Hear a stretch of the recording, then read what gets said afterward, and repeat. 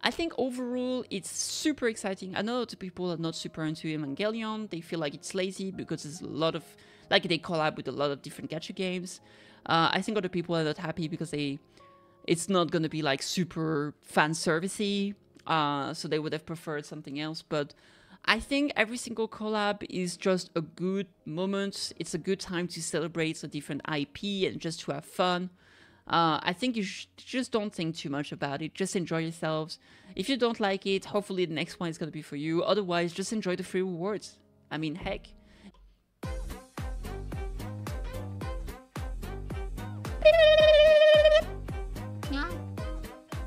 Subscribe, please! Alright, hello, welcome to another YouTube video. Today I just wanted to quickly go over everything that's gonna be new in the next version that's coming out in a few hours, a bit less than 24 hours, I do believe. Although with the maintenance it might take a bit of time, depending on your time zone, all the good. So yeah, anyway, we have the system notice regarding the updates of August 22nd, with obviously the big collab. So there is a lot of things, and I kind of want to quickly go over every new thing, new features, changes, and all of that, because there is a lot going on. So first and foremost, Ein and Zwei are going to be added to the Ordinary Recruit, which means you'll be able to put them in your wish list. So I would assume that most people probably skip those two because, you know, collab, anniversary, all of that. You want to make sure that you have all the resources that you want. So you've been rewarded for your patience. You will now be able to wishlist them and get them eventually. I think Ein is actually very strong, and she's probably the most worth it of the two. She's a very good DPS. She is like a permanent unit that's as good as like a pilgrim, or like all of the hard-hitting pilgrims. So I think it's a very good addition to your roster if you want to go for her. Now, for the major updates, as we know, we have the new characters coming in with the collaboration, obviously. So the first of them is Asuka. She's an SSR, the pilot of Evangelion Unit 2, joins limited time recruitment. As the guide, an attacker who provides attack support for all fire code allies and herself. When a burst skill is in use, her damage as strong element multiplies, giving her a greater advantage over wind code enemies. That's very interesting. This tells me that she's probably going to be very strong for bossing purposes, right? There's some pretty good fire code units, but with a kit like this, it makes me think that she might work very well. One of the other units we'll see lower, because like an attacker that has a support ability, considering we're getting like 3 SSR character, I feel like she's probably going to be working with another one of them. I'm betting there's going to be at least another unit that's going to be a fire code, right? So what I really like about this kit is that in most cases, DPS characters tend to fall off earlier because they're always going to be power crept, right? What is very nice here is that she has the ability to buff the rest of her team, the rest of her fire code allies, right? Which means that even if her DPS is not top tier or gets power crept in the future, she still has the possibility to function as a kind of support, I suppose. So that's pretty useful. Now we can see she's obviously, she used a assault rifle, code fire, abnormal, as we know. And importantly, she will be available at the end of the maintenance, which means she's going to be there right away. Now, they just talk about, you know, the percentage chance of getting them, etc, etc. Moving on. Oh, obviously, it's a collab. Get them now or you will never get them. We haven't had a rerun for any collaboration so far. And I wouldn't say just don't skip them. Just get yourself 1 copy, unless you really don't like them, but don't expect them to rerun anytime soon. Or ever. Next, we have SSR Ray. The pilot of Evangelion Unit 0 joins limited time recruitment, is an attacker who increases their damage as strong elements and support the attack of fire code allies. When the burst skill is in use, she protects the squad with a shield and launches powerful attack at all enemies. and she is an MG. So she's fire, abnormal, blah blah blah. What I found very, very interesting here is that she's also an attacker fire. So we have Asuka and Rei both capable of boosting other fire code allies so they can buff each other. Is that like a duo? Are they literally a duo? But she seems to be able to protect the squad. But she's an attacker. Is she like a B2 attacker? I'm not too sure what's going on here. Do they say here? I don't think they do. I need to know. I think tonight is gonna... Tonight, I don't know. They haven't posted their skills yet. So it might be coming up in the upcoming hours. I'll do another video about that as we get more information. So I'll let you know very soon. But yeah, very interesting here. Yeah, I don't think we've had a collab so far with characters that... with duo characters, essentially. But I mean, since we have 4 characters here, that might be why. Now, the other important thing here is that she will be available on the 29th of August, which means 2 weeks after the beginning of the event. So you'll have to wait a week if you want to get Rei. And, oh yeah, just before I forget, how long... Okay, so Asuka is going to be available until September 19th, which is about 3 weeks, I think. A bit more, 3 weeks and a half, 4 weeks. And here, Rei is also available until December 19th. So I assume that they will be available until the end of the event. So you have 4 weeks to pull for Asuka, 3 weeks to pull for Rei. So we obviously have confirmation that this is a 4 weeks event, which is massive. It also means we're probably going to get some extra pulls for free for the daily logins, etc. Very cool stuff. Finally, we have SSR Mari. The mysterious Evangelion pilot joins limited time recruitment. Mari is a supporter who periodically gains Pierce and provides attack support to the entire squad. When her burst skill is in use, she deals damage to all enemies and ends the attack of allies with Pierce. She is a supporter. She has a sniper rifle, code electric. She doesn't seem to fit with the other two, but she fits with other Pierce units, which are mostly snipers. We had Zwei that enters in this category, which also buffs Pierce damage. So maybe she might make Zwei a bit more relevant. I guess we'll see. I wonder if this is a new kind of meta they're trying to push forward, like make a strong Pierce team. It's kind of hard to say. So she will be available from September 5th to September 19th. So she's the last one that will be available from the limited time recruitment banners, and she'll only be available for 2 weeks. So gotta keep that in mind, right? Now moving on, SR Misato, who's part of the operation department of the special agency NERV, joins the battlefield. Misato is a supporter who periodically recovers HP of the ally with the lowest HP. Good healing. A burst skill continuously recover all HPs, all allies' HP, and improve squad stability. I don't know what squad stability means. Yeah, I don't know what this means. I don't know what stability is. But maybe it's just a fancy term they put there. It doesn't mean anything. I actually have no idea. Maybe I'm just not deep into the mechanics of the game, so I don't know what this means. But yeah, this confuses me a little bit. So she seems to be just a full-on dedicated healer. And that kind of gives me hope that maybe Misato is gonna be decent. Because at the very least, like, if she's not an attacker unit, if she's just like a support and can heal, she might have some use cases, right? So I think that could be really cool. I'm full of copium that she's gonna be good, because I really like Misato. Anyway, she used a pistol that is an SMG. She's code Iron, abnormal, blah blah blah. And you can actually obtain her from the EVA collab event. You cannot evade. You can check the new events information below to find out how, blah, blah, blah. And you will be able to get her from August 22 until the end of the event. So there we go. Good stuff. Temporary participating characters, so you'll be able to try them out. New costume. So we have a bunch of new costume. Way too many costume. I mean, it's not a bad thing, but we have a lot of them.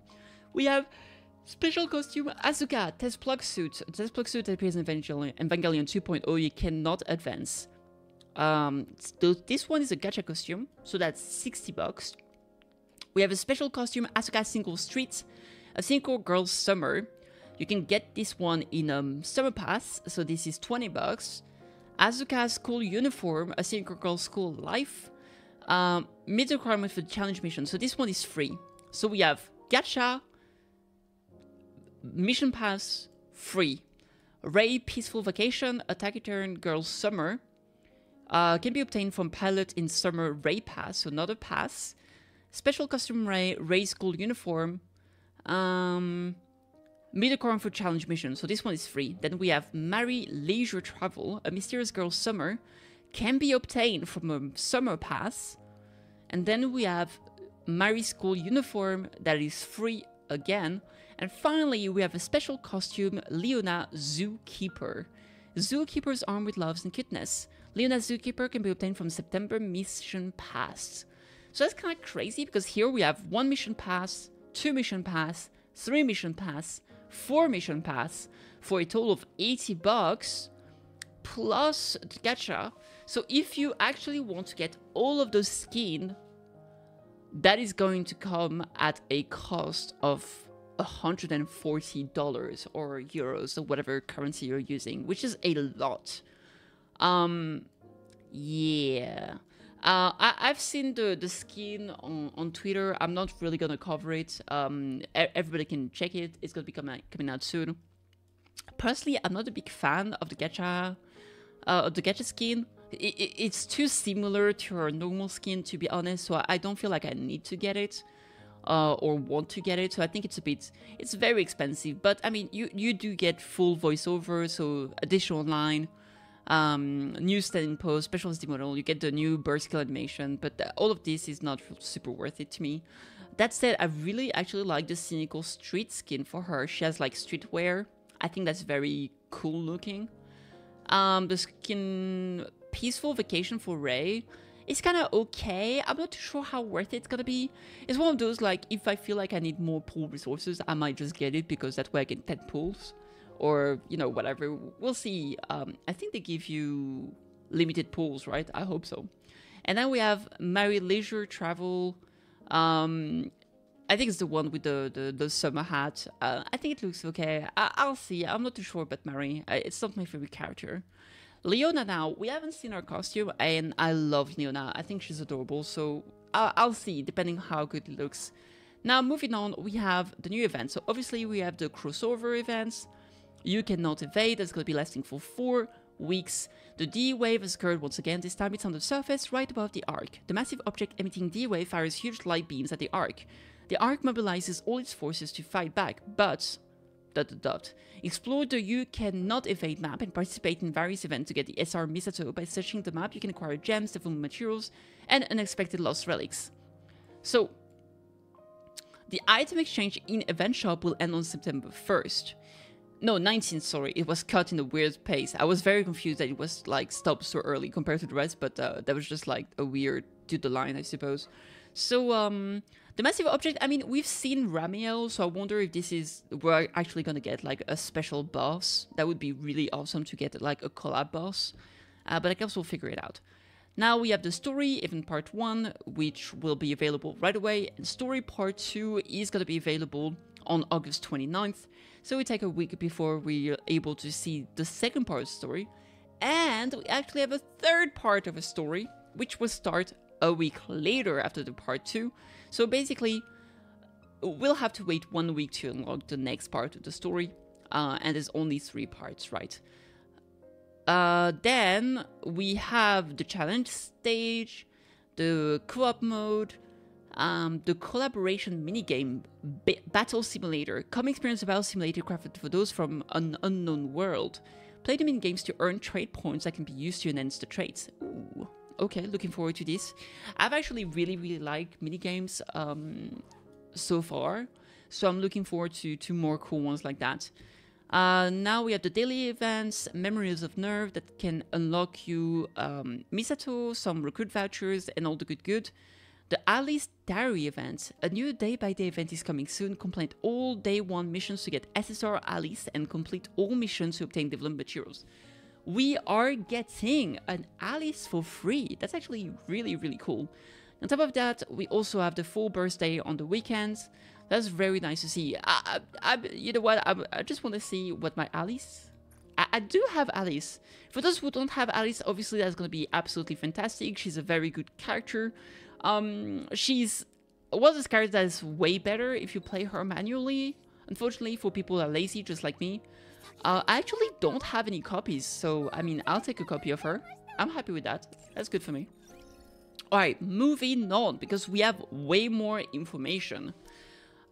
And it was so big, we have a part 2. We're gonna get soul rate, union rate, and finally the overclock mode is coming out. This is the first season of it. You can set additional options and challenge new environments with higher difficulties. You can obtain skill manuals and burst manuals when you clear overclock mode for the first time, based on the high score ratio. So this is very cool. This has been a work in progress for a while now. We've had some better periods, and I think it's nice we finally have a new way to get some skill materials that we so need. I don't have better words. I'm sorry. It's just good stuff.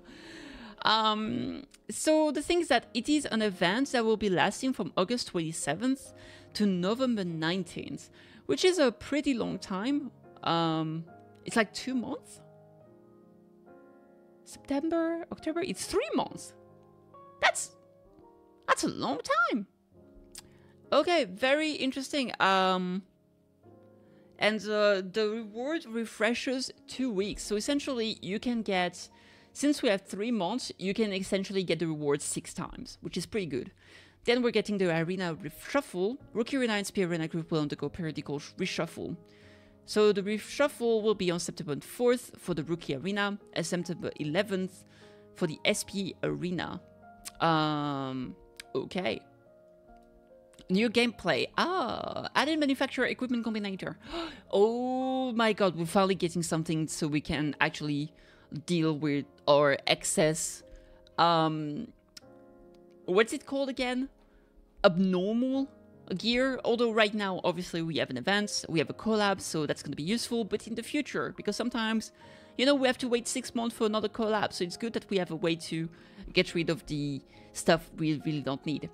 Added a combination system that consumes manufacturer equipment to obtain the manufacturer equipment of your choice. Collect a certain number of the new item, manufacturer arms furnace, to unlock the combinator. Unlock requirement, clear chapter 21st, stage 32. Can be obtained in the arena shop. So you have one more thing that we can spend arena tickets on. That's pretty good because lately I've just been buying like so many of the boxes. I've like capped everything at like 1500, and I've just been buying the one that gives you like 1 or 2 choice every day. But this is nice that we have something new to actually spend those tickets on. That's very cool. That's a feature we've been looking forward for a long time. Add a custom lock that can lock equipment modification effect once. Use a certain number of custom locks to lock equipment modification effects once. Options that have been locked with custom lock can be unlocked when you make changes to the effect or reset the value. Anomaly interception reward. So we are getting a new kind of reward that can allow you to lock the effect. So I think...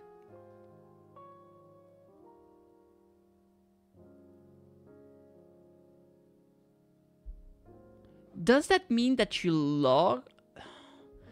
Does that mean that you log the percentage of your effect? That way, if you reroll the values, the one you log stays the same. It might be that, I'm not super sure.